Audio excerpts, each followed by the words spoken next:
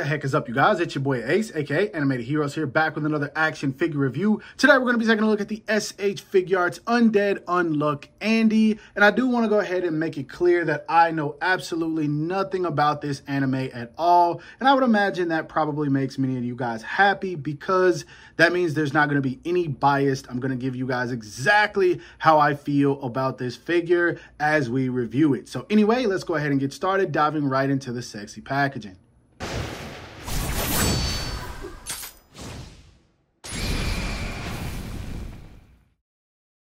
Now, if you look at the box, you can see that it is more on the slender side in comparison to the Naruto 99 release. We also have Fuko on the side, who I will be reviewing next, alongside Andy, because these two figures go together. But as you can see, most of the box is white. You do have some pink and some turquoise or like baby blue-ish type color for the packaging, which I'm cool. I love an artistic style. I actually wish that there was more baby blue on here. But as you can see, we got the window where you can see the figure looking really good in there. He looks very serious, by the way. Then you got him right here with the sword with this kind of maniacal laugh. It says Bandai Namco, SH Figuarts, Tamashii Nations Bandai at the bottom. Full image of him on this side right here with the sword. Why does it look like it's going through his arm? You guys can tell me that in the comments. On this side, you don't really have much going on. On the top, we've got him in kind of attacking pose, got him in a running pose on the bottom. And then, of course, on the back, you got some poses you can get the figure into, as well as some of the accessories, and then a bunch of stuff I cannot read because I imported this figure from Ami, in case you guys want to know where to get it. And anyway, let's go ahead and bust this guy right out of the packaging so we can see what this figure is all about. So straight out of the packaging, I do want to go ahead and give you guys a disclaimer just because I don't know how many of you saw a post I made a few days ago. My old tripod that had my ring light on it broke entirely, and there was nothing I could do to fix it. And so I had to go back, I had to get a new one, and this one is completely different functionality wise. And so I'm trying to figure out how to record and use this thing, giving you guys at least close to the same style as I did before. Now, you guys probably won't even notice any difference, but I am definitely doing a lot of things different. But if you don't, then cool. If you do, then I am sorry, but I'm going to try to get it together. But anyway, right out of the packaging, man, I got to be honest, this figure looks really cool. There are some things that I didn't notice when I saw the promo images for this guy. And of course, we're going to talk about that when we take a closer look at it. But for just a suited figure, right? A kind of almost like henchman-esque style character. This is a figure I would say, even if you don't know this character and you just want to add like a suited body to your collection, this is one that would be dope to add, yo. He looks like a very big brawler, and I said brawler. I was thinking of Broly. Brawler. Like, this guy looks like he really throws the hands. And I'm definitely going to do some research on this guy after I finish this review. But for now, let's go ahead and take a closer look at him so we can examine the details. Now, one of the first things I noticed about this figure when I pulled it out of the packaging that I didn't see when I was looking at the promo images are this guy's got a sword or some kind of weapon stuck in his head, yo. Like, you can see it kind of sticking out of there.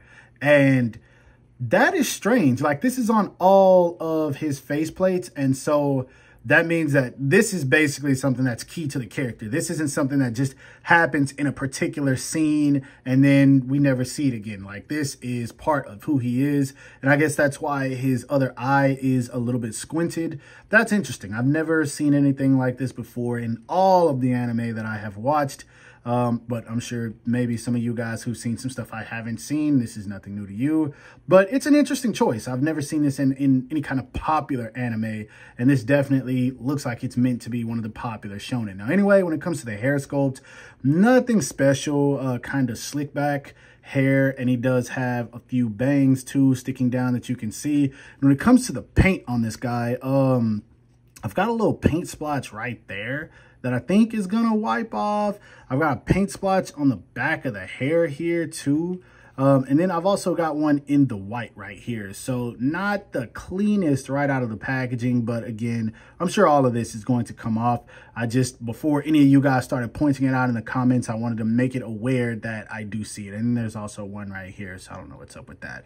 But anyway, on to the suited body. This is definitely one of the better suited bodies I've seen. He's got the red tie, which looks cool, the white undershirt. Then he's got the sleeves rolled up. He looks like he's really ready for business, man. Like he's ready to throw hands. You see the forearms out, muscled up, yo. This guy really looks like he's about to throw a punch, and it's super cool. And then of course you do have the pants. I love that they put the wrinkles around the crotch area. That it just gives that more realistic or accurate to the anime / manga look. I don't know if this even has an anime. You guys tell me in the comments, but it's cool. I do dig that. I like the creases in the pants, and then even down to the dress shoes, everything on this guy looks really good, man. He's overall a very good looking figure. Not the cleanest out of the packaging just because of some of the paint issues I have, but I am going to try and get some of that off before I dive into the articulation. Now, when it comes to the height on this guy, to the top of his head, as you can see, he's about 6¼ inches, not quite 6½.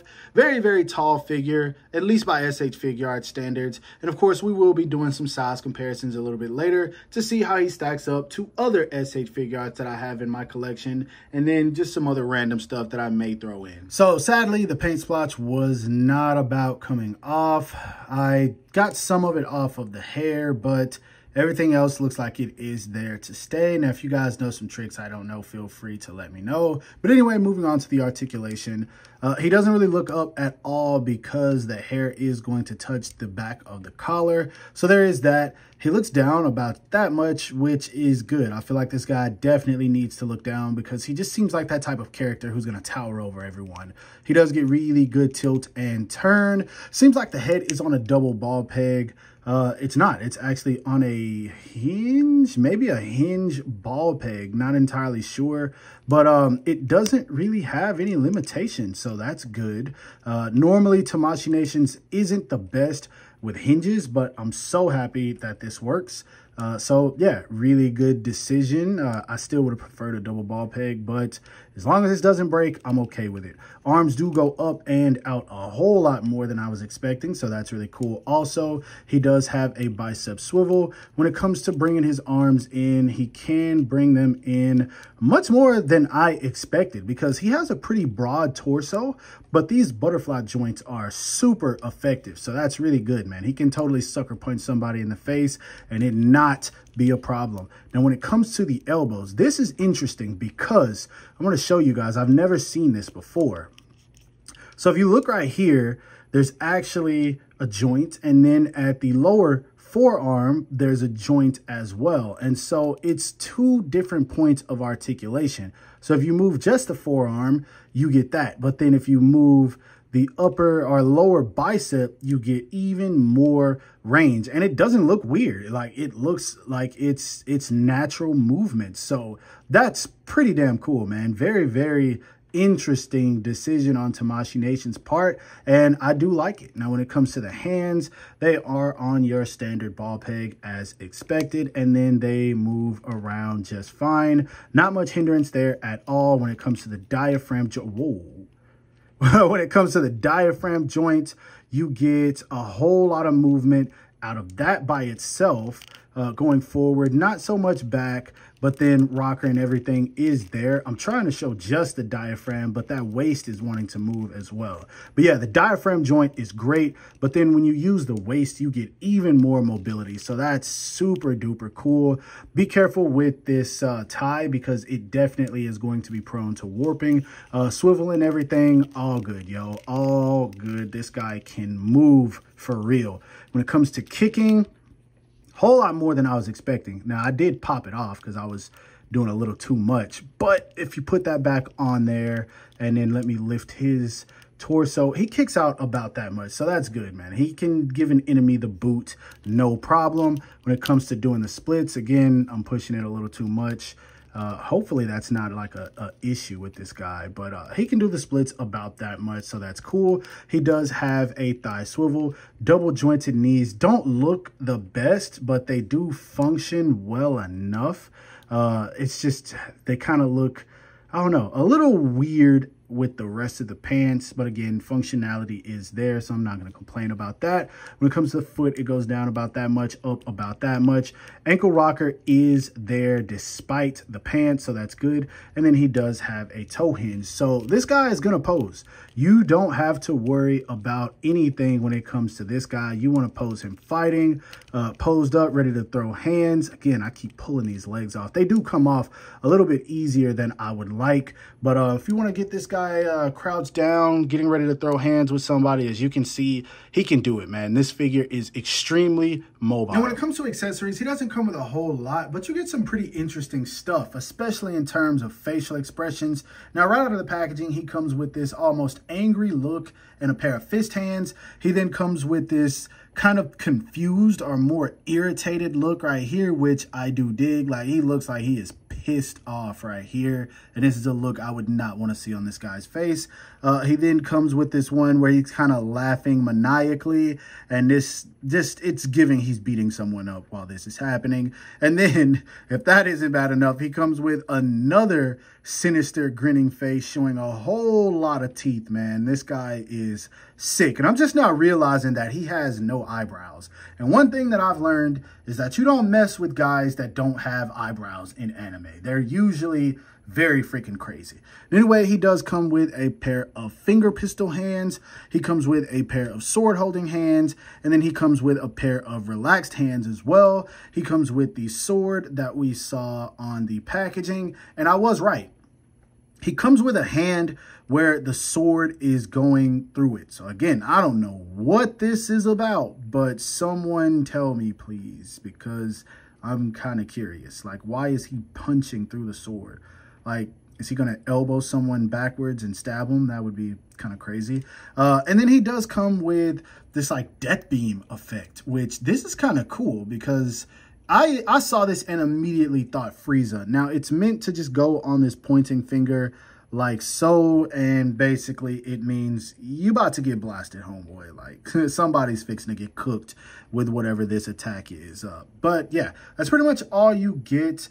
I'm fine with that. It's more than enough accessories for me, especially considering the fact that I don't know this character. So yeah, I'm okay with this all. Now, I don't know what kind of protagonist this guy is in the series, but I knew it wouldn't be right if I didn't show him standing next to some other anime protagonists, as you guys can see here. First off, we have him standing next to the Demoniacal Fit 3.0 Body Goku. We also have him standing next to the SH Figuarts Naruto 99 Naruto. And then we have him standing next to the SH Figuarts One Piece Romance Dawn Luffy. Now, next up for some randoms, here he is standing next to the SH Figuarts Kimetsu no Yaiba or Demon Slayer Tanjiro Kamado, the SH Figuarts Street Fighter Ryu, and then we also have him standing next to the SH Figuarts Jujutsu Kaisen Yuji Itadori. And then for the random extras, here he is standing next to a Figma Boku no Hero Academia or My Hero Academia Deku. We also have him standing next to a Jada Toys Street Fighter Chun-Li and a Kyoto Revoltech My Hero Academia Kirishima or Red Riot. Now, all in all, when it comes to my final thoughts on this figure, I'll say it's one that is really cool. I don't really have any issues with it. It's not a personal favorite simply because I don't know anything about this character. And even if I did, he just doesn't seem like a character that I would enjoy that much, even if I was into the series. But that being said, for the figure itself, I think it's a really, really dope figure, man. Now, it does come with its problems. Number one being that the legs pop off way too easy. It has a lot to do with the engineering and the design choice because most of it comes from when you're swiveling the upper body. Whenever you're using the peg that connects the upper half to the lower half of the body, that's once you start seeing those legs pop off, and it can become really annoying really fast, especially when you're trying to get this guy all posed up in really dynamic poses, which he's fully capable of doing, and something like that would make the figure much more enjoyable. But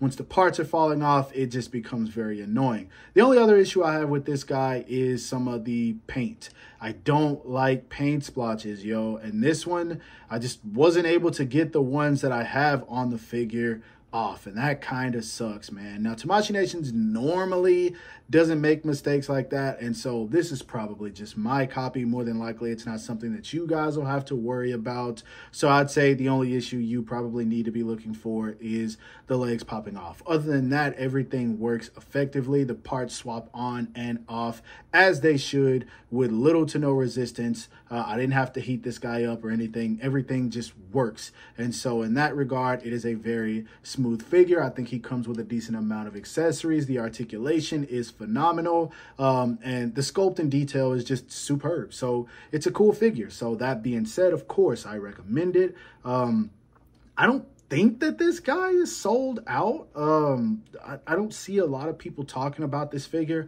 so it should be pretty easy to get your hands on. Again, I got mine from Ami if you do plan on picking it up. Now, that being said, hope that you guys enjoyed this review. If so, don't forget to give it a thumbs up. That always helps me out. Subscribe to the channel if you haven't already or you're new here. Make sure to hit that bell icon so that you're notified whenever I upload new content. And last but not least, follow me on everything you see listed in the description below to keep up with my activity outside of YouTube. Hope you guys have a great rest of your day. Stay safe wherever you are, and bye.